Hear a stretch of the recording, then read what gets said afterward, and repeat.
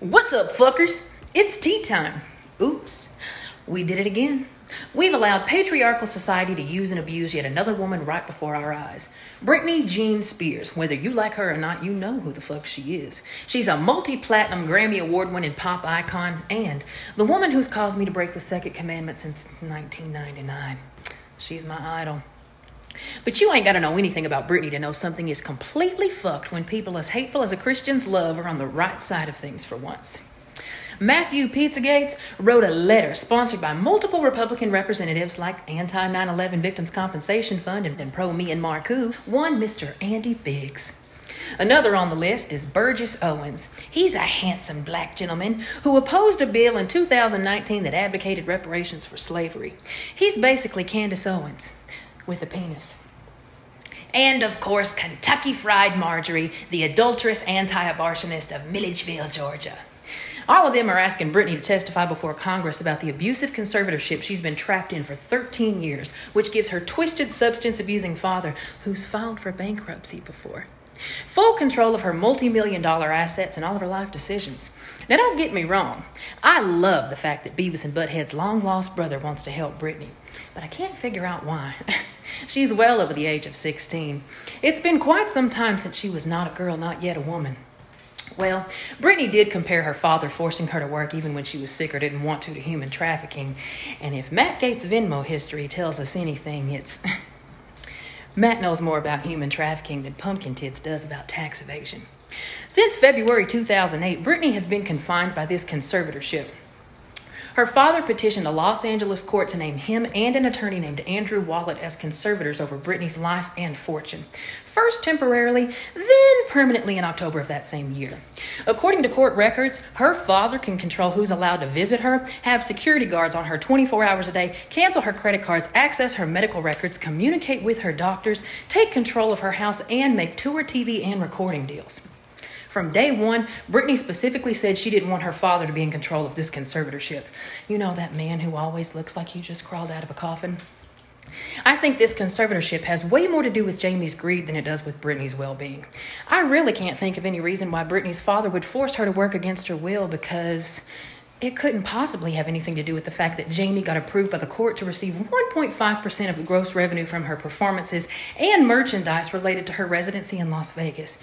The residency that made almost $140 million. Can't imagine why he wouldn't want her getting pregnant either.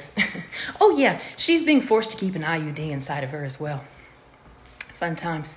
Conservatorships are usually reserved for people who have severe mental disabilities or elderly people who suffer from dementia and cannot make sound decisions for themselves. Oop. But Britney Spears has released 4 different albums, been a judge on The X Factor, guest starred on network television, gone on 3 world tours, and again, that residency in Vegas that was paying old Jamie's bills. Do as I say or I'll take your kids away. In 2018, the co-conservator Andrew Wallet petitioned for a raise. A raise! Court documents show he said Britney's business activities have greatly accelerated due to her increased well-being and her capacity to be more engaged in further activities, and the conservatorship should be viewed as a hybrid business model.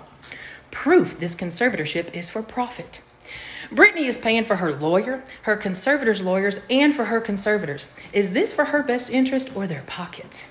Sam Ingram, Britney's court-appointed lawyer, referred to her as a high-functioning conservatee. That's not a thing, boo. Men seem to always thrive on society's responses to women in distress, and I think that's exactly what's happening to Britney Spears. She showed signs of distress. Conservatorship. Amanda Bynes showed signs of distress. Conservatorship. Kanye West, a man, shows signs of distress. Let him run for president. Women are inclined to being called hormonal or hysterical because of their reproductive organs. Throughout history, hysteria has been viewed as a sex-selective disorder affecting only women. Hysteria was basically the medical explanation for everything that men found unmanageable in women, a conclusion only supported by men's dominance over medicine and hysteria's continued interchangeable use for emotional. Britney says she is traumatized from what she's been through in this conservatorship. Unfortunately, modern-day America still too often pathologizes trauma and deprives trauma survivors of their bodily autonomy and basic human rights. I don't know anything about Britney's mental health or if the conservatorship was ever necessary because her medical records are sealed. But I do know a young girl was catapulted into fame, chewed up and spit back out by a bloodthirsty, misogynistic society for our entertainment, in the midst of her becoming a mother, going through a divorce, a custody battle, and while suffering postpartum depression, according to her mother. Right before Britney was thrown into this conservatorship, a photograph of her could sell for up to $1 million.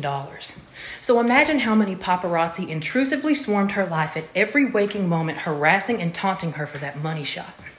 I know I'd do a lot more than shave my head and hit a car with an umbrella. A photo of Princess Diana sold for $6 million 1 month after she lost her life in a car accident involving paparazzi. Guess that explains why the Princess of Pop and the Princess of Wales are two of the most photographed women in the world. The world owes Britney an apology, and she deserves her basic human rights and her life back.